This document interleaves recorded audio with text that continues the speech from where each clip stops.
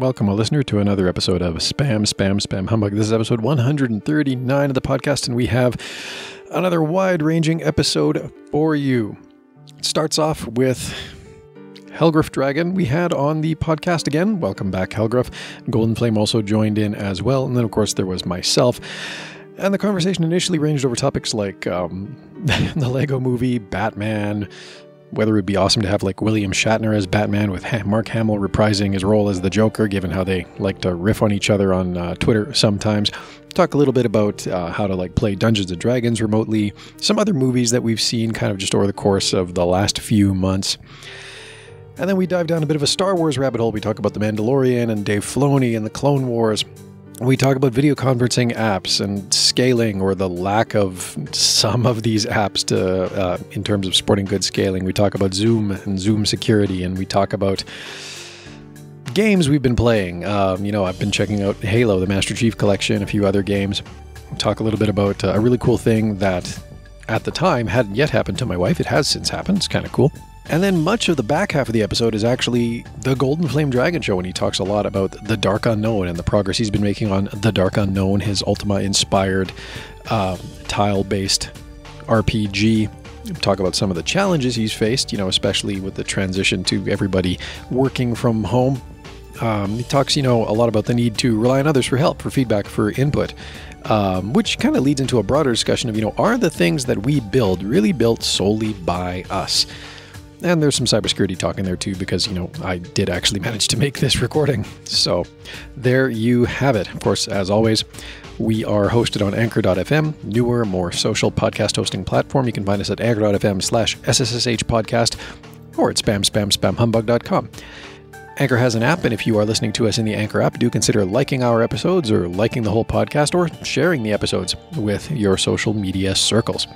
And of course, as always, a hearty thank you to our Patreon donors, patreon.com/ultimacodex. If you would like to join that hearty crew, you are the ones who keep the podcast and the codex going by your support. And especially a thank you to our co-producers, Seth, Golden Flame Chris, Dominic, Violation Cranberry, Christopher, Bruce, Dark Wraith Dragon, Helgriff, Gronk, Pascal, and Thor1. All right, that's enough for me. Let's get on with the show.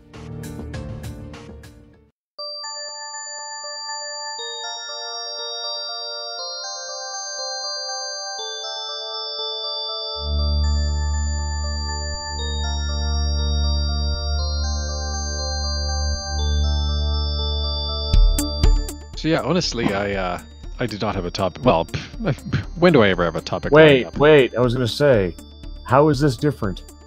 Yeah, I know, right? When do I ever have a topic? I've been away for months, and I still remember this. Yeah. I will say it's... Oh, go on. I was going to say, it's a podcast largely featuring dragons. Of course we wing it. Yep, pretty much. Nice pun, by the way. I like. It's always fun when it hits on a delay trigger. Slides by it first, and then 3 seconds later. Wait a minute. Oh, you did that. We'll wing it. That's a bad pun. There are no bad puns. No, I think that was a Lego movie, right? Almost. Like, well, how are we going to get across? We'll wing it. Yes. That was a bat pun. Yes. I can't do that. Lego Batman is awesome. Yes, he is. Very well played. Pretty great. Just self-aware enough and just over the top enough. He's not quite He's not quite. My God, his name has gone out of my head. William Shatner? Or yeah. Adam West? No, Adam West. Because I knew William Shatner wasn't the right name. Although William Shatner Batman would be a sight to be seen, I have to say. Man. That would be... I would love that if we could get Mark Hamill in to reprise his Joker so that we could have Shatner and Hamill, the heads of two of the greatest sci-fi franchises, doing something completely not sci-fi together. Well, yeah. They spar a fair bit on... Well, they've sparred occasionally on Twitter, eh? Yeah. They've thrown hands a few times verbally. So it'd be, now they could just do that. Yeah. In you now have 52 minutes to do this. We need to save the rest of the time for the actual plot. Yeah. I still haven't seen Lego Movie 2, but I need to. It's I would rate Lego Movie 1 better. That's Overall. about the gist of what I've heard. I haven't actually seen it myself yet either. I mean, Lego Movie 1 was pretty amazing, so it's not like if it misses that bar, it's not necessarily worth time. It's not necessarily that it's bad. It's just that's a very high bar to clear. Yeah. Though Lego Batman did clear it. Yes, well, yes. that was a pretty amazing movie. They took what was almost the singular best character from the Lego movie and spun him out. And they did well by it. Lego Movie 2, like, I mean, there's a lot of good beats in Lego Movie 2. I mean, Batman again is just scene stealing when he's there. And the new song, I actually really enjoyed the way they introduced the new song. It's called Catchy Song, and I mean, it is like, it is such an, like, it just, oh my gosh, it just burrows into your skull. Like, it's just, it lives up to its name. It really does. Gentlemen, we have improved the earwig process. Oh my gosh. Behold! But what's cool about it is, at least my experience taking my daughters to go see it was, like, we were watching along fine, and, the way that they introduced the song in the movie, it was kind of this, my experience of it was sort of this, like, oh, okay, like they're switching up the soundtrack, and then sort of this realization through a lens of dawning horror that, this was the new Everything is Awesome that was about to be inflicted upon us.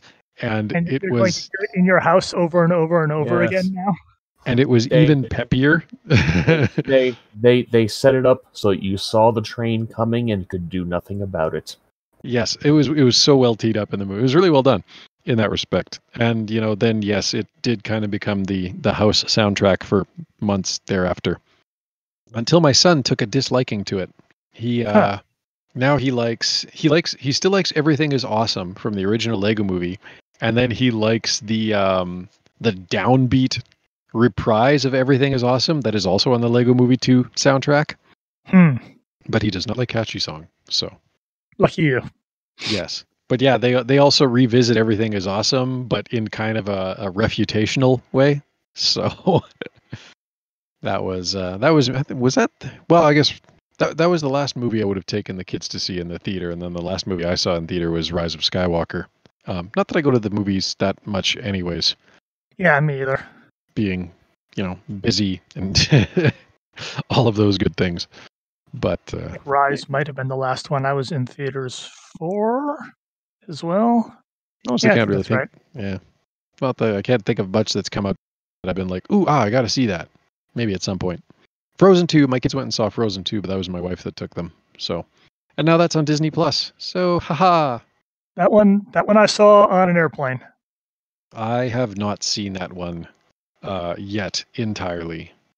Although I'm told that I will greatly enjoy like Kristoff's role in the movie. I've had a couple of people say, you should watch it. You'd really like what they do with Kristoff. Me personally, I would like what they do with Kristoff. Okay, well, good to know. Interesting. Now we find out how well they really know you. Yeah, well, maybe, I don't know. Yeah, hopefully you won't come out of it and go, excuse me, I am now offended. I didn't realize I was being stealth insulted this whole time. Excuse me, you were wrong. You were wrong on so many levels, it's hard for me to understand how wrong you were. Yes, but I will now present you the list. Would you like it alphabetized or in order of priority? Chronologically. Yes, the various realizations I have made about your deficiencies in understanding me as a human being. Arranged chronologically for your listening pleasure. No, I don't know. Yeah, we were such, even then, like we actually held off getting Disney Plus until I can't even remember what it was. My wife made some sort of deal with the girls that if this, that, or the other thing transpired, then it's like, okay, well, we can get Disney Plus at least for a month, and you can check out Frozen 2, and of course, then we got sucked into the orbit of the Mandalorian because Baby Yoda is cute, and my wife is the sort of lady who, always ends up holding the baby at a party. Right. In addition to the 4 of our own that we've had. So, yeah. So you were doomed. Yeah. Pretty much guaranteed that we were going to get sucked in by that one. Some people have sleeve dogs. Apparently, she has sleeve baby. Oh, she loves babies. And I mean, to be fair, like Baby Yoda's pretty standout cute, right? Although I was Yes. rereading today the story of how Werner Herzog was like adamant that the directors of the show not opt to because like they shot the scenes with the Baby Yoda puppet, but then they wanted to reshoot the scenes without the puppet in case they needed to CGI Baby Yoda in instead. And Werner Herzog basically just got on their case and was just like, no, like this is amazing technology, you know. Don't be, that was his big. He's like, don't be cowards. Just you have an amazing thing here. Like this is a technical masterpiece. Use it. Don't be afraid of it. And apparently, like on set, he would treat the puppet like a real actor. So like he would be, he would like just talk to it, and he would give it like tips, like acting tips, or like just like tips on how to move in the scene. Um, I mean, he's a documentarian and a director from way back. Sure. And so like it's just probably kind of natural for him to just fall into it, right, because he's directed so many things of his own in addition to being an actor. But just kind of one of those hilarious stories that came out of the shooting of that particular series. It's really well done. But then I like Dave Filoni. Anything Dave Filoni touches, I so enjoy. Like this is who was like the mastermind for the Clone Wars, and he did Rebels, and he was behind the Resistance cartoon. Okay, when you say Clone Wars, I'm guessing you mean the long-running series, not like the 10-part mini-series they did initially? It's now wrapping up season 7. So, yes. Yeah. And then Rebels was another 4 seasons, and then Resistance was 2 or 3 seasons. Yeah, I ended up catching bunches of it in essentially YouTube digestion-size clips. Well, the only thing that's weird about the Clone Wars, if you do ever want to like binge the entire series, is that the first 2.5 seasons are not in chronological order. Yeah, they play that trick. Yeah, they do it in a very vignetted kind of way. It's like, every episode own little story. They're chronologically quite out of order, and so you'll kind of like you'll see it'll stick with events for maybe a couple of episodes, but then it'll jump away. Remember from like half a season ago. It's basically scenes from a war. Yeah, there was. Okay, I don't know if it's universal or if it's just you, but your voice just went totally for about the last. Yeah, I heard it as well. Okay, well, I'll make a note, and we'll see if I need to clean that part out. It's entirely possible. I'm trying the new. Because of course, I'm solo parenting my wife. She's there it is again. Yeah, that didn't come through at all. It sounds like bandwidth issues or something. It's like I started using and then suddenly cronk. Like some sort of weird, like it's not even like a voice. It's like it's almost like old school, like 1980s videos, computerized voices, but you can't really make out the words. Crazy. Is this better? Yes, for now. Yeah, I don't know. For whatever reason, my and you're kicking again. No, I actually literally just paused. Oh, okay. Yeah, I literally just paused to yeah. No, I for whatever reason. Yeah, for whatever reason, all of a sudden my signal, my Wi-Fi signal shows as strong, but my Discord signal bars went to like red line. So whatever, I don't know. Yeah, I saw my voice connection bars drop down to like yellow and red briefly, like earlier, before anyone else was on the channel. But for the most part, it's been good since then. Yeah. So I don't know. Anyways, where was I? Yeah, whatever. Pause, rewind, reinitiate. Pretty much. But yeah, I did. So, and actually on StarWars.com, I found this years ago, and I have a playlist set up on my Plex server now for this, but on StarWars.com, I think they may still have it. I'll look for it. they have the actual, like, okay, if you want to watch these in chronological order, here's the order to play all the episodes in. So, yeah, that was that was what it was. But I mean, it's kind of like they only do that for the first couple of 3 seasons, 2.5, I want to say, and then they realized they needed a greater overarching structure to tell the story they wanted to tell. Well, yeah, kind of, because the story kind of shifted into the story shifted into events that were best consumed in linear order, in chronological order. Just like what they were doing, they really started focusing on like the planet of Mandalore, and it made the most sense to just kind of put everything on chronological path at that point. But whatever, I mean, it's a darn fine series, and well worth the watch for the 7 seasons that are out there. Although I gather that season 7, which is airing right now, is more of a direct successor to season 5 than it is to season 6. I don't have enough context to contribute on that, honestly. Well, they'd initially done like a 5-season run, and then it got sort of soft canceled when Lucas sold to Disney. Oh, right, when they were trying to decide, what are we going to do with this property? But then Netflix financed a 6th season. But the 6th season is kind of some side stories, sort of like B-side type material, or like, side stories that they hadn't really addressed. And of course, the character of Ashoka is notably absent from season 6, but then she's back for season 7.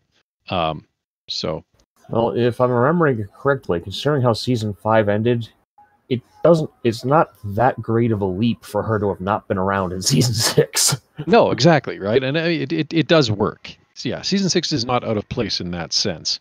But like I say, I think season 7 kind of picks up more and follows up on, the aftermath of her departure from the Jedi Order. And so that's where that's at. But yeah, still one of the more awesome Jedi characters I think that's ever been introduced into Star Wars lore. And possibly coming to live action, if rumors be true. You have some interesting background noise there, Helgruff. I'm not sure what's going on. That's almost certainly actually my father watching a movie in the next room over. Ah, indeed. It is surprisingly appropriate when I'm running a D&D game, because the music often times nicely by more or less pure coincidence. There you go. But, yeah. Yeah. Well, that's all right then. I've not been doing any D&D games, although that's true for the last 18 years. So, whatever. When was the last time I played D&D? Maybe not 18 years ago. Probably sometime when I was still in Rover Scouts. I'm going to say... For me, it was Tuesday. Well, there you go. Let's see. Actually, for me, it was Tuesday as well, amusingly enough. Ha-ha! We tried to play over the weekend, and Discord was having some pretty dramatic audio issues, so we had to reschedule the last encounter. So we just ran one encounter Tuesday night. I imagine that a lot of these services, whether it's Discord or Zoom, of course, has been making the news lately as well. But I'm sorry, go ahead. But I imagine a lot of these services right now are like I've seen this most in the educational apps, right? Because of course, classes are being delivered electronically now as well, right? Online and all that stuff. I mean, my kids have largely transitioned into the online learning just fine. But there's been a couple of times where, they've had to access this or that service, because there's a whole bunch of them out there, right? I mean, everything is kind of loosely centered around Google Classroom, Google for Education. Well, there was a lot of not planned. So yeah, there's a lot of people spinning it by ear, just taking the first recommendation someone gives them, which is not always necessarily the best one for what they need to be doing. Well, I mean, that, but particularly if security is an issue. Well, yeah, that too. But no, like what struck me the most is that like their teachers were very on the ball. When things closed down here, they closed down just ahead of spring break, so that was nice. And their teachers must have worked just feverishly over spring break so that when, school would have resumed, it did. in an online capacity. And, fortunately I had enough extra tech laying about that I was able to make sure everybody had their own computer. We've got headsets and whatever else we need for people if they need to listen to something or do a video conference. They do constant, Google Meet gets used so much. My internet usage, I was looking at the graph of my internet usage, right? And I normally have my idle month to month is in the 350 to 390 gigabyte range. For April so far, it's at 1.5 terabytes. And I mean, no data caps, amen for that. But oh my gosh, just the sheer quantity of video conferences that they do. That's sometimes daily, right? Each of the three girls will have almost daily video meets with their class or with one-on-ones with their teacher. So, and they have fun with it, right? My youngest a couple of days ago decided to do her meet with her class from the trampoline in the backyard. Because the way I have everything positioned, the most of the backyard actually gets pretty good Wi-Fi signal for some dumb reason. Are you sure this was a wise plan? I mean, they might as well have fun with it, right? It breaks up the monotony of another day in the living room at any rate. But yeah, what I was struck by was just the way in which some of the services that they were trying to access initially were fine, but as more and more schools, more and more school boards figured out their direction, like I say, ours was they were on the ball and they were ready right out of the gate, right when spring break ended. Things picked up and the kids were learning again, and pretty much as normal or as normal as can be given the current circumstances.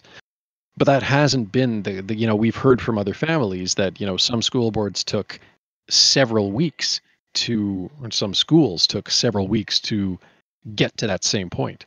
And so the first few weeks, everything was pretty much copacetic. It was fine, not a big deal. But just over the last week, especially, some of the services that they've been trying to access, whether it's okay, well, go here and go to this lesson and do this math lesson, whatever. Those services haven't been accessible, or they've been super laggy or whatever, right? Or my kids have had to access them at odd hours of the evening. And it all comes down to scalability, right? And this is kind of the problem that Zoom has had too. Yeah. It's that, all of these services were built with a expectation of a certain audience size, and operating within that certain audience size, they do well. But now all of a sudden they have to scale, and have to scale very, very fast. And some are struggling and some are struggling a bit less, it would seem. Right. So, and then, but of course, with the need to scale comes, all of a sudden various security issues are coming to light, and other things are, I'm sure, cropping up as well. So, well, also, a lot of it is what I call RTFM. You've got people coming new into the software who just boot it right up, don't bother customizing it, or it's okay, we'll take the default security settings and not change or institute a password, what should be real basic stuff. So yeah, then you've got people who, for whatever reason, want to be giant jerks, and they find these unguarded chats and wander in and do horrible things. Yeah, well, yeah. I mean, that's one thing I've noticed with Zoom as well, right? Because when you set up a Zoom account, you have your personal meeting ID, essentially your Zoom phone number. Right. And then, individual meetings that you schedule can have a meeting specific ID. And you can set a password or not set a password. I think the password's on by default now, but it wasn't, a month and a half ago. And, there's other settings that are not on by default, which are recommended to be enabled, like put the waiting room there, only allow certain people to share their screens, et cetera, et cetera. But it's one thing I do with my scouts is when we do our weekly virtual meetings, it's a new meeting ID every time. And I mean, we don't share the meeting ID publicly. There's a bit of software called Scouts Tracker that Scouts Canada uses for, so scout troops can manage records and schedule meetings and things like that. And it's all, so the families of scouts can access Scouts Tracker, but it's all protected behind login portals and whatever else. And I mean, it's a web app. I'm sure there's ways that it could be exploited to, reveal things like the Zoom meeting IDs, but we don't use the same meeting ID week to week. So that, adds an additional layer of compromise is less because you're basically constantly flipping the channel. Basically, someone would have to get the ID and use it more or less concurrently. Exactly. Right. And we only use it for an hour and then it's gone for good. So, I mean, there's no silver bullets, and there never are, but there are definitely steps you can take to make yourself less vulnerable to some of the bizarre and interesting nastiness that has cropped up in the wake of, all of a sudden this sudden surge in people using video conferencing software. But again, a lot of that comes down to just like in Zoom's case, a lot of it just comes down to actually reading through the settings, going through the settings, and just like, oh, okay, that yeah, you're right. Maybe I don't want just everybody to be able to share their screen. Maybe only the host. Maybe I do want to have a waiting room, and then I as the host can manually allow people into the meeting rather than just having everybody auto join. Crazy talk. Yeah, indeed. Well, that's the same with put it on the table. There you go. Get back. But I mean, I've been using Zoom. Well, gosh, like we use Zoom a lot, actually. Like, I mean, if it's my side of the family, like my sisters and my grandparents, my brother, they still use Google Hangouts. And for the school stuff, the kids all use Google Meet, which apparently is, if it isn't already, is very soon going to be accessible to us common folk. You won't need a G Suite or a Google Education account to start a Meet. So there's that. But yeah, we use Zoom for a lot. Like, the every Sunday now at around noon.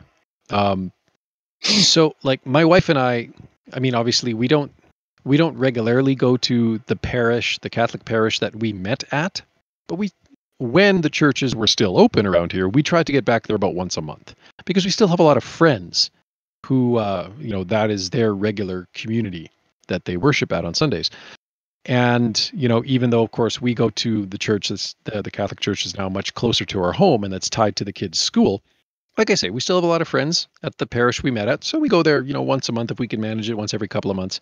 And it's actually like it's a parish and a chapel tied to a theological college in the middle of the University of Alberta. So in addition to everything else, it has a residence. And because it has a residence, the basement has a cafeteria.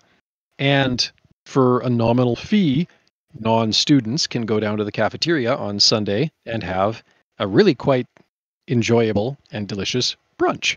And so that's kind of the habit. We go there, and then after Mass, we go for brunch.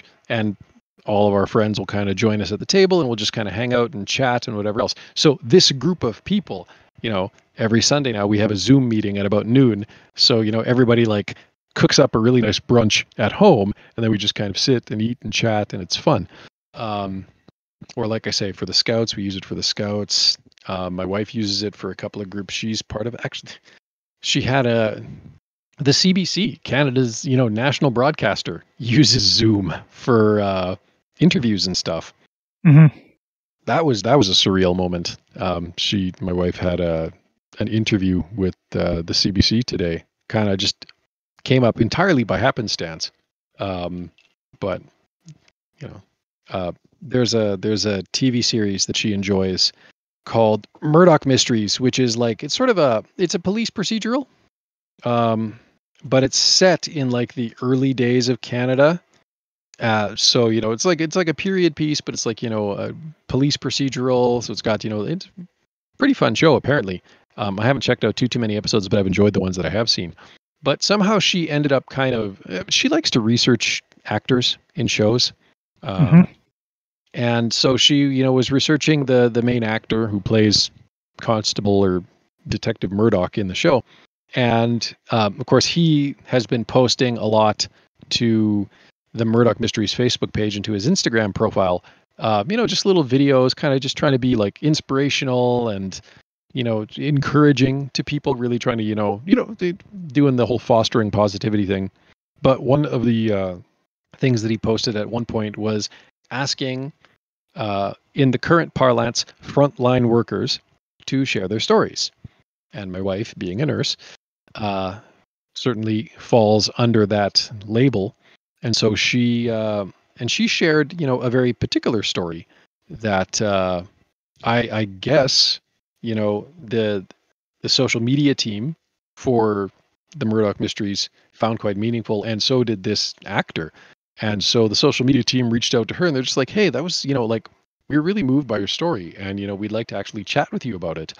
And they set up an interview. That was today, and then like 5 minutes in, this actor basically, like, they pulled him in, kind of, made it seem like a bit of a Zoom bomb, I guess, right? Uh-huh. And so then they wound up talking for about half an hour, and that was kind of cool. But just, it's like, wow, even the national broadcaster of Canada uses Zoom, because of course they do. All sorts of, I mean, it's good tech. Like, the appeal of it is that you don't need an account to join a meeting, and that's so handy, because you get people like me who are like, yeah, sure, I can maintain 300. What's my 1Password database up to right now? It's some ridiculous number. It's like probably crested 400 by now. Different accounts at different web services. I should probably prune it because some of them don't even exist anymore. But and then you get other people who are like, oh god, I gotta sign up for one more damn thing. Like, what the hell is this? So Zoom fits nicely into the wheelhouse of that latter group, because they don't even need to sign in. They get the meeting ID and they're in, and that's it. But anyways, oh my goodness. I don't know if I want this to be the Zoom meeting. Yeah. I will say, though, that I have been enjoying a slightly increased opportunity to check out video games again. Not that I'm any closer to passing Mass Effect Andromeda, but I'm slowly working on it. But I kind of split time between Mass Effect Andromeda and the Halo series, because of course I subscribed to Game Pass for Windows 10. And so I've been checking out Halo through that, because they're slowly porting all the Halo games. Well, quote, slowly, unquote. They're very rapidly. They expect to have them all ported by the end of the year. I don't know if that's still going to be true now. I could see my own experience of working from home has been that it kind of slows me down a little bit. So if 343 Industries is in that situation, I could totally see them being, maybe 2021 is the new 2020. I don't know. But I mean, it is for me. Yeah, well, yeah, that's right. Yeah, you recently announced your postponement. So Yeah, and it's because I am finding it more difficult to be productive. yeah, well, yeah. Actually, I meant to ask you that, because, like, what was your working circumstance before? Like, when you were sitting down to do dark unknown stuff? Like, I guess more correctly, like, because this is one thing that I don't recall seeing as much in your news post about that, was like, what? Obviously, the big change was that we're all social distancing and isolating at home, but like, what in that was sort of where does the delay come in, right? Versus how you would have worked on the dark unknown prior to now. Yeah, nothing technologically changed. I did 99% of my work from my home desktop, which is also now the device that I work from. I kind of wish I could go up to my office and grab. I own 2 laptops. I have a really weak travel laptop that can barely handle having like 2 things open at a time. Sure. That I have at home, and then I have, what I bought as a gaming laptop back when I was raiding in WoW Burning Crusade, but it's still actually an entirely respectable machine. It can run like Civ 6 fine, but it lives at my office, and I haven't been back to the office since getting off the cruise ship. Of course, yes. I would have to go and drive up to Berkeley and sneak into the office sometime that nobody else was there, and grab it. And I've just been too lazy. But so I'm working on the same device. I'm working roughly the same times that I would be. It's entirely a purely psychological level of finding it significantly more difficult to just be motivated to get much of anything done, instead of just being a useless piece of shit and playing video games. So I've been playing more Civ and Stellaris. I've picked Martian Dreams back up at least. I started playing Dragon Wars because I never finished that back on the Commodore. And so it's just an acceptance that I am not going to, like, I'm going to take a moment in a given evening or whatever, and I'm going to say, okay, I should really get at least one small thing done and try to build on some momentum or something. But I'm going to undertake at least enough self-care, as the kids say these days, to not really push it more than it has to, and to let myself deal with the current word which is not to be spoken circumstance of not having a day a week that two friends come over and we play Gloomhaven once a week, and not having people that I see in person to play D&D and all of that, and instead, being where we are now, it's just been harder to be productive, and I'm currently at kind of a difficult stretch on things because I'm actually kind of back to a very early stage of things, in as much as, I've got the main plot plotted out and specced out, and I might not know details entirely. Like, I just today figured out exactly how you get access to a couple of spells. And that's actually what I was doing before I jumped into this. But that's one thing. But then I decided that I was going to add those 7 random caves on the map just to, reward exploration and have a little more stuff going on that's not plot related. But that means I need to figure out what's in them all. And so I'm back to square one on designing new content. Right. Yeah, because you're essentially inventing 7 dungeons out of whole cloth. Yeah, I mean, they're smaller than that, but or at least they can be. I'm kind of iteration. back to blank page on those. So I alternate between trying to come up with stuff on that. Spent a little while talking to an old writing group that I was in, trying to figure out how to write this mystery plot. I had this idea I thought was a great idea, but then I've literally had it in the idea stage for years and haven't managed to come up with details. I've got this prisoner in the basement of the main castle in the prison there. There's 3 prison cells, and 2 of them get occupied by rebels that are part of the main plot. And then one of them is just this dude who's like, I'm innocent. I swear I'm innocent. Can you help me? And I had the idea that I was going to generate a random seed when you start your character and have his mystery play out differently depending on which one you get. Like, maybe he's innocent, maybe he's guilty, maybe he was framed, kind of like 3 options, just to have there be something that's different if you replay. But then coming up with a mystery that... Then you're coming up with potentially like 3 different mysteries or more, depending on how many seeds you're planting. Possibly be easier to do it as just 3 completely different mysteries, and have like his dialogue be straight up different from the get-go. But I kind of wanted it to be like the first 2 or 3 steps are the same, and then the details start changing, and so the conclusions you draw. And combine that with the difficulty of handling a mystery with single keyword entry for dialogue, which makes it a lot harder to do like the summation, as it were. So I just haven't come up with how to actually plot that one out. I've had some ideas, but I haven't really finished that one. But then I realized, I went, you know what?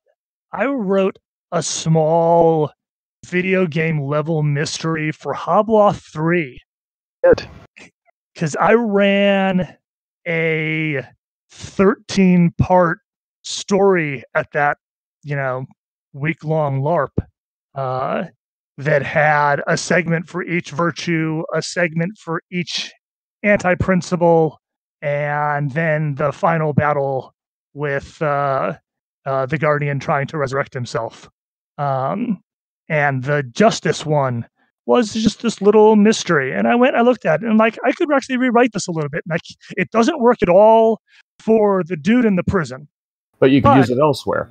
But I could use it elsewhere, and I'm going to have, as I mentioned in my latest post that the Codex picked up, it had been my intention for quite a while that at the end of Act 1, when the Civil War ends, I'm going to add 1 or 2 NPCs to each town that are soldiers returning home from duty.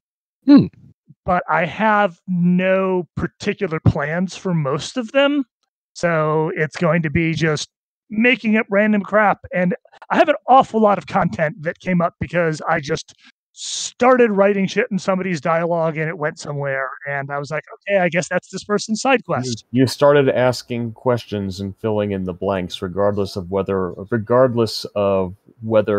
it's particularly implementable. I mean, that's a very Origin philosophy, though, right? I mean, by the way, I do like your little 3 different potential issues for the prisoner thing, because if you were to do this like just 2 or 3 times overall in the game, you would throw off so many people trying to build like a walkthrough guide for your game. Because they might never even realize what had happened.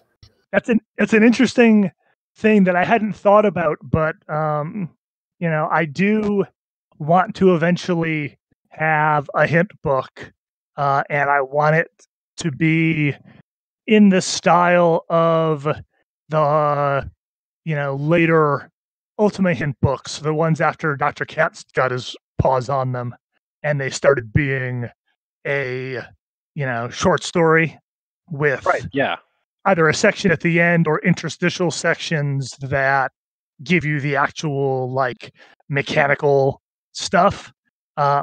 And I don't even know if she remembers because I talked to her like 5.5 years ago, but I approached Shadow of Light Dragon and asked if I might be able to commission it from her, just because I admire her fanfic so much.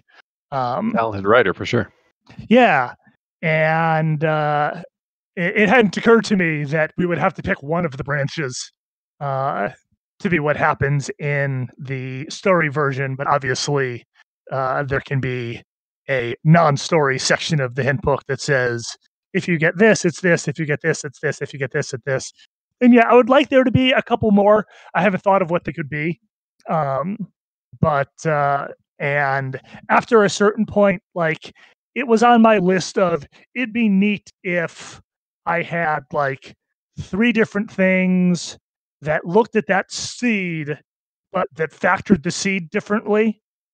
So if there's 3 different things that each have 3 different possibilities, it's not always 1, 1, 1, 2, 2, 2, 3, 3, 3. And that's easy enough. But when I got to the point where feature creep had already eaten, years of dev time. I mean, NPC schedules literally ate an entire year of dev time. I got to the point where I'm like, if I think of something great, but at the moment that's not priority to come up with these things. Makes sense. I figure I will get to a point where the base game and most of the side fluff is done, and I've got it out at playtesters, and that's where I have the opportunity to, I can't release yet, but any given day where somebody hasn't come to me with a bug report or a complaint, I can try to add a little more fluff. That's kind of how I'm thinking of it. I don't know how that'll work. I might just start playing video games again at that point. But yeah, well, if out of curiosity, regarding these like extra caves / mini dungeons, like they rewards for the explorers. I mean, depending, I'm not sure how involved the process is, but depending on how personally attached you are. But have you considered, I don't know, subcontracting Maybe have someone else bang you out a cave system. I mean, you'd know how to code it directly into the game itself, obviously, but just like... I mean, I get wary because, like, real early in the process, when I first started and I first built my map editor and I made, like, my first town, which I've, thrown out and redone years hence. And I posted it on, and this is going to date things, on my live journal, where Wow. where my first, year or two of me talking about dev stuff was. I had a number of people who said that they were going to poke around in the map editor and like make me a town or make me something, and not a single one of them actually followed through. So, like, I could hire somebody to ensure that like it actually happened. But I would need to get a little more stymied before that's where my limited indie budget was going to go. I'm in pursuit of trying to throw money at somebody to make me a tile set, and I don't know if that's going to actually happen or not. I need to send a follow-up email and see if the scope of things scared off the artist that I'm talking to. Because, I mean, I'm perfectly happy to just replace a subset, but, I mean, or a subset at a time or whatever based on availability. But when I found an artist that I started talking to, and he surprised me by saying, "Yes, actually, I might have time for that." When I said, "Hey, I'm looking for this," so I made a web page that has all of the tiles currently in my game and what they currently look like. Now, here's the thing: for years, I decided I wasn't going to do exactly what I'm trying to do right now. I decided I wasn't going to wind up having the money, spending the money on a unique tile set for Dark Unknown. And it was partially when I more recently came to the decision that the game is not going to be straight up free, as had been for a long time my intention. It's going to be pay what you want, so anybody who wants it for free can still get it that way, but it's no longer a completely free thing. And maybe someday, especially if I deport it to Unity, maybe I'll connive my way onto Steam. Who knows? But Santiago, Slashing Dragon, points out to me that at that level, using this kind of shared tile set will straight up cost you sales. And people will be just like, "Hey, I've seen that before." Yeah. And, once I have a tile set, like, it had kind of been my intention that I've just finished this project and then try to get a unique tile set either for the Unity port or just for the sequels, assuming that I go on to do sequels, and I do have ideas. But so I decided I'm going to poke around and see what I can do about tiles. And I need to do it sooner rather than later, because I need to have at least the terrain tiles and like NPCs in towns and some of the monster tiles looking like mostly how they're going to look, so I can have screenshots for the player reference guide and for the box. I can't finish designing those and publishing those until I know what the game is going to look like at the end, unless I want to set up an entire player reference guide that doesn't actually show the game looking like the game looks like. So I made that website, but the thing is, as I decided I wasn't going to be doing this, wasn't going to try to get tiles, every time I found another free-to-use roguelike tile set, Dungeon Crawl, Stone Soup, Angband, Dawn something or another, or I find, a 50-cent asset on Game Dev Market, I'm just like, I have no memory restrictions. I'm not Nox Archaeist or Unknown Realm. I'm not constrained to 64K of memory and floppy drives. So I just kept adding stuff. And now I have a tile set that's about 3 times the size of Ultima 5. Impressive.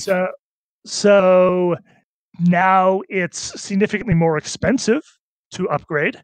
And any given artist that looks at the project is possibly going to, as may have happened in this case, I don't know, look at my page of things and go, yeah, no. Even though I was upfront on that page that I'm happy to do this in chunks and am not expecting somebody to commit to all of the chunks in advance or anything. And I chunked them out. Like I've got, here's the terrain, here's items, etc. So one thing that I would really like if I were to do this is being able to do the little mini paper doll kind of effect. So instead of having the Ultima 4 upgrade project tiles for my monsters and townsfolk, the only upgrade I have for townsfolk is a bunch of palette swaps for things, is, having a townsfolk graphic that animates in a specific way, and then a hammer graphic, a sword graphic, an axe graphic, etc., that I just place on top. The way that Angband builds your character based on showing what you're holding and what you're wearing. If you use some of the later, or I'm not sure if Angband does it, but a lot of the roguelikes, the tile-based roguelikes, build your character that way by just masking things on top of each other. And my engine can totally do that as of the most recent rewrite for it. And that would dramatically improve the player seeing their character as, being what they're doing instead of, I'm going to use the paladin graphic. But it also would let me, since mix and match would combinatorially, is that a word? Increase the variety, it becomes easier in a game where the graphics are as pulled back as this is to tell one NPC from another. And that's a big problem that I have, is I have like 6 people in town that are all the generic citizen graphic. And I'm like, should I make one of these a fighter just so they're more, distinct? So the player isn't constantly using the look command to see who's who. And having added, literally just taking that citizen graphic and creating versions with 3 different color shirts has helped. I got Dom John to do that one for me. But I really want to get this done because I made the mistake at this point, 2 years ago, of paying for InDesign on a monthly basis instead of a year at a time, because I hoped to have everything I was going to do in InDesign done within 8 months. That being the art book, the almanac, and the player reference guide. And the player reference guide is the only thing that's left of that, but it's on hold until I get the graphic situation sorted out. It's a mess, and I wish I had more people on the project, but I don't really want to bring more people in on the project at this point, just so when I'm done, I can say I did the whole goddamn thing myself, even though I did hire people for art, so that's already a misleading statement. For sure. You've done a substantial amount of the project yourself, though. You're trying to keep it that way. Yes. And sound effects I also have either paid for or mostly gotten off of demo and promo things from GDC and such. Because I just and a handful from well, I'm gonna feel bad. I'm spacing on his name. Participated in a lot of the early podcasts to this. Was making that UO Dragon? What's that? No, you're not talking about Boolean Dragon. No, Mo is never on the podcast here. Hang on, Yeah, I've no. got a master list of most of the people who ever contributed to the podcast here. So let's see. There was Boolean. Linguistic was on fairly early on. Is Boolean the one who was making the multiplayer game for a while and then went off and started making that shmup game that he kickstarted? That was and Boolean. As far as I know, That was never Boolean. finished?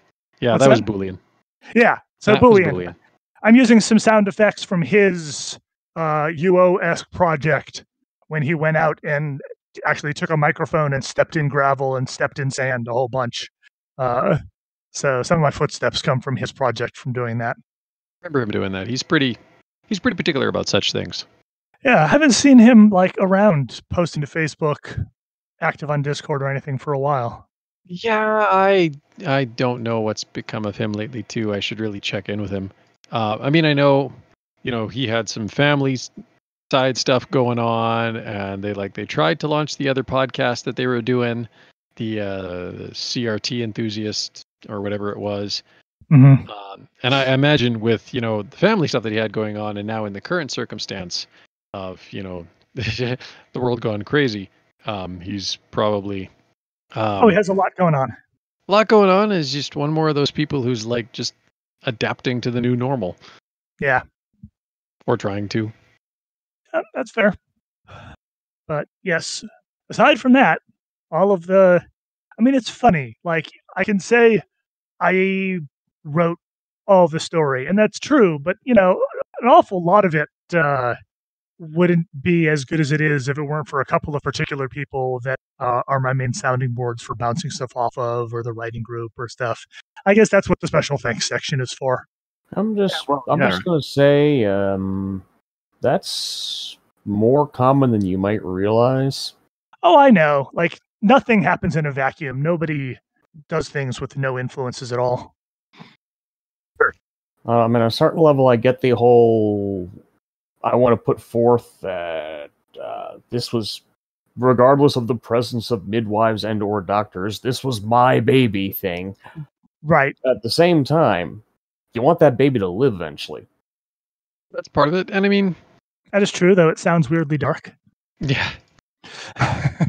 Well, I was trying to avoid the other analogy I've used to describe this situation because it involves a small amount of profanity, but That's fine. Well, I can make the analog, with the stuff that I do to support my team at work, right? It's, yes, I can say, not untruthfully, that, the apps that support the team, were all things that I developed. But, equally, I mean, a lot of the stuff that ends up in the app ends up there because I have people on the team throw a weird situation at me that I somehow have to figure out how to deal with. It's oh, okay, yeah, I was trying to use the app in this circumstance, and this was what happened, versus this being the expected result. It's oh, okay, cool. Even something simple like how the C# API, if you're using the UTF-8 character set, handles, or in this case, or the C# XML API, if you're using UTF-8, will crash and crash hard if it's trying to, if its inputs are, say, en español, and now it's trying to write those inputs to XML tags on the output side, because certain of the characters that may crop up in the text stream are invalid within UTF-8 in the XML spec. So, just silly things like that, right? I mean, yes, it's... I accept that every word you just said is 100% true. Yes, it's all very techno-babbly, but the point is, you build these things, and yes, you're the person who built them, but they are improved and honed and made better by the contributions of others. And that's not a bad thing, because at the end of the day, you are one person and you are very talented as one person, but no one is a master of everything. There are inevitably things that, one will do that, or there are inevitably things that, one will do that, oh, I totally didn't even think of this other circumstance that you've now brought to my attention, or I totally didn't even think about approaching the problem from that angle. That actually makes so much more sense, and let's do it that way instead. Yep. Or, having people that are better or better programmers than you in general, or have experience with specific things. Finding somebody who knew their way around Node, finding somebody who finally managed to get unit-driven testing through my head, stuff like that. Yes, there are unit tests for DU. I'm sure there are. I mean, Not with the nearly as development. many as my unit test programmer friend thinks there should be. Because when you have a hexagonal EBIDOBER, everything starts to look like a nut. Yeah, well, yeah. Seriously, this will work for you. Let me tell you where you should be implementing this in your project. Here's the code.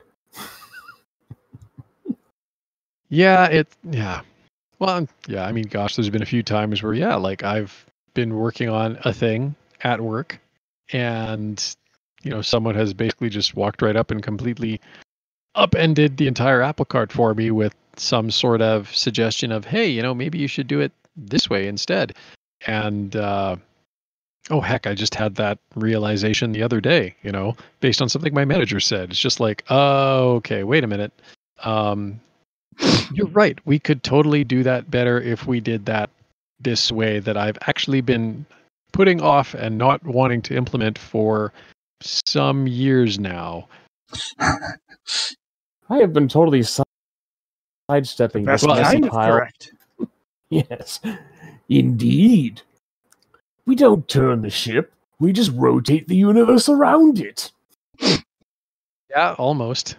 Well, and it was the Spanish language thing actually that really tripped that up because it's like, oh, okay, so when we're processing this in Spanish, it's certain labels that I'm depending on as search strings are in fact ending up as language syntax. Right. They pop up in a completely different language, and it's like, okay, well, I can't rely on that. Yeah, I can't search for that anymore because now that's obviously going to change based on local language settings on the PC that I'm collecting data from. But you run into an unfortunate variant of the old Jimmy drop tables problem. Yeah, but then, the tool that we're collecting data with, that I'm then trying to process, has two outputs, and I've been avoiding developing support for the second output because it's more complex and there aren't as nice APIs for browsing through it. But within that output, there are things that I could pivot my searches off of, which are immutable regardless of the language setting. They will always turn up in I can't really say in English because they're more like property strings, right? So nominally the words that comprise them are English, but like whatever. The point is they won't change based on language because they are hard coded into the output versus things like certain titles, right? System overview will come out as Vista General in Spanish. I can't change that, but I can use this other data that is immutable that I just have been avoiding touching since 2013. What do you do? Well, goodness. I don't know where Harmony Dragon is. You comment a whole lot of code and hope for the best. Oh my gosh, the last update I pushed for that app, I cut it down 20%. I knocked about 20% off the resulting file size of the executable, just because I wound up deleting something like acres of comments. Classes. I was deleting whole classes. I deleted about 30 classes and a bunch of functions from it as well. Stuff that we weren't using anymore. No one will need this. Purge. Well, literally. I mean, nobody uses Linux in control systems anymore. Well, I shouldn't say that because people do still occasionally, but vanishingly few. I'm just going to say the U.S. government exists. Well, okay. I don't know how much Linux I'd find there. I mean, I would expect to find like systems running on COBOL. Among other things. I've got a couple of friends who have a certain level of clearance who do contract work for the government. And yeah, I've heard some fascinating war stories about the systems and the things they have to do to try and get data from one set of systems to the other. Well, like as not, the darn things keep running. And in that way, the government is not so different from private industry because, if I'm building a power plant and I want to run the power plant for 30 odd years, well, as long as the control system keeps running it, why would I change the control system? The trouble, of course, is finding people whose biological control systems still allow them to come in and do the work when something goes frog. Right? This is a hell of a time to be a young COBOL programmer. This is a hell of a time to have been like the young nerdy kid who, for whatever reason, developed an interest in COBOL and has some experience with the language. Because literally there's like a bunch of U.S. Eastern Seaboard states who want to talk to you right now. Yes, but before this, you were looking at like probably 97% chance of being unemployed. Exactly, right. So it's just, surviving long enough to reach the crisis point is usually not a good plan method. No. I guess more like a COBOL hobbyist. A young COBOL hobbyist would have some interesting employment prospects right now. But and that'll be other languages. I'm sure there'll be a point where even something as venerable as C will be in that will occupy roughly the same space that COBOL occupies, and all of a sudden there will be demand for people who can remember how to program in this ancient and archaic structured programming language called C that nobody uses anymore except for all of these really critical systems that have been using it for the last 40 years and are failing. Which is funny, because one of the reasons they stuck with it is because it wasn't supposed to be. Well, I mean, everything fails. It's just what's your mean time to failure. You can't escape obsolescence.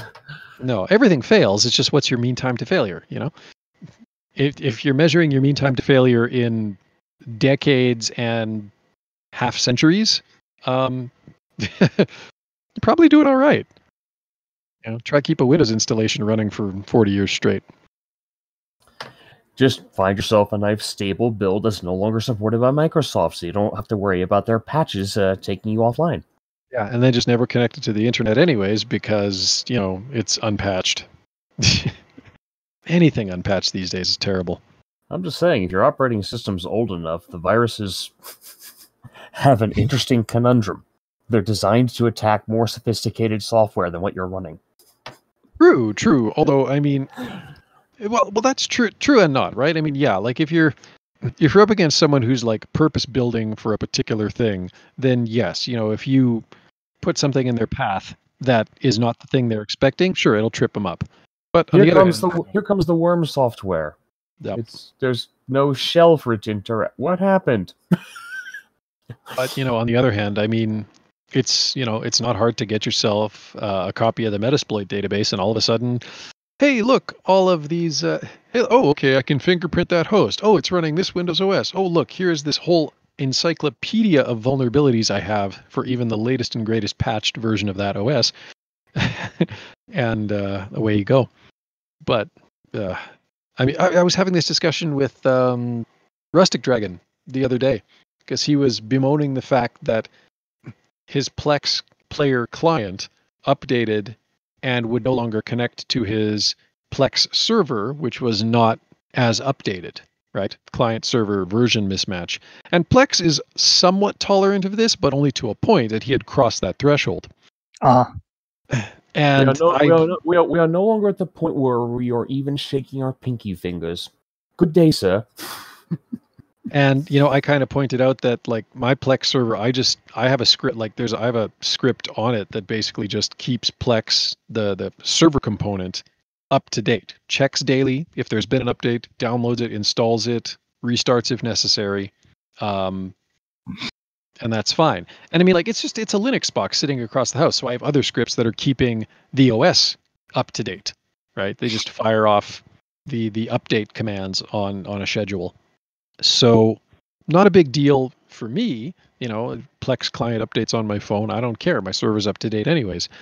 And, Rustic's reply, and he was, he's not wrong to be concerned about, running additional scripts, especially scripts that were based on the work of a third party on my home server. There is obviously the risk. There is some additional security risk there. But my comment back to him is just like, okay, yeah, but what's the greater security risk?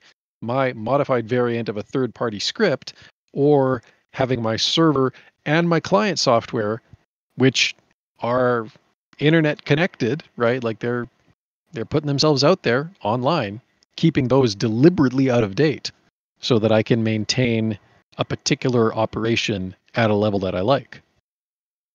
I know what side of the fence I come down on. This is my line of work. Right. But yeah, whatever. You see these trade-offs made a lot in government. You see it made a lot in industry too. It's like, well, on the one hand, yeah, we should update it because, yeah, this thing here is decades old and, the vendor doesn't even exist anymore. So obviously they're not supporting it anymore. But on the other hand, it keeps working. Right. Why fix what isn't critically broken? Well, why spend? Yeah, especially if it's going to cost you, more than your usual Operations project budget. Yeah, your project budget for the year, right?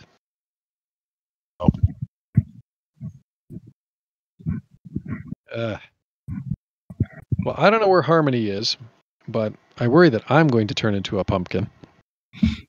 So I think perhaps I shall bid you gentlemen good evening. Fair enough. I'll get back to. Go write an NPC or a dungeon or something like that. Yeah, no, I'm. Dungeon is the NPC. Aha! I have an NPC to add merchant data too. There you go. The dungeon will sell you the wares from inside its own depths.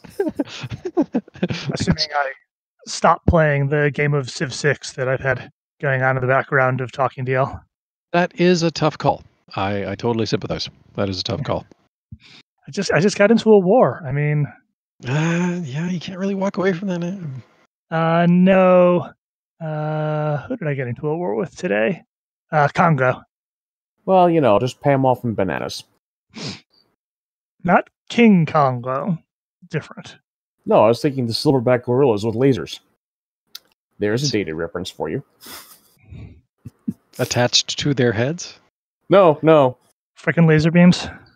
Freaking laser beams, powered by some weird unobtainium diamonds that they also had in the Congo, apparently. Yeah, well, no, I'm just saying, I took your reference and then went with, another reference. Referenceception? Yes, exactly. Scott. WTF, you just don't get it. All right, well, on that cheery note, I bid you gentlemen good night, and good night. We shall talk again at some point. See you next time. Well, Bye-bye. given my typical recording rate, probably sometime in next year. Hey, we might not be in lockdown by then, though, so there's that. This changes nothing! Nothing! Is everyone still isolated at home? Good? Okay, good. Nothing's changed. If you want to join the Ultima Dragons, you can do so at udic.org, where you can choose your very own dragon name. You can also find the Ultima Dragons on Facebook. We have a Facebook group there. And you can follow at Ultima Dragons on Twitter, or join them on Discord. And if you're feeling really old school, you can even fire up a Telnet client and check out the Weremount. Hit up the show notes for links to all of these.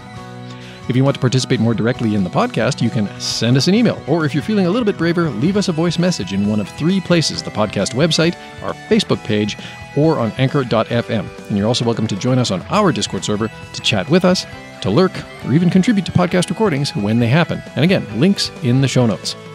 If you'd like to support Spam Humbug, you can do so at patreon.com/ultimacodex, where for as little as $1 a month, you can get access to episodes the day before they go live to the general public.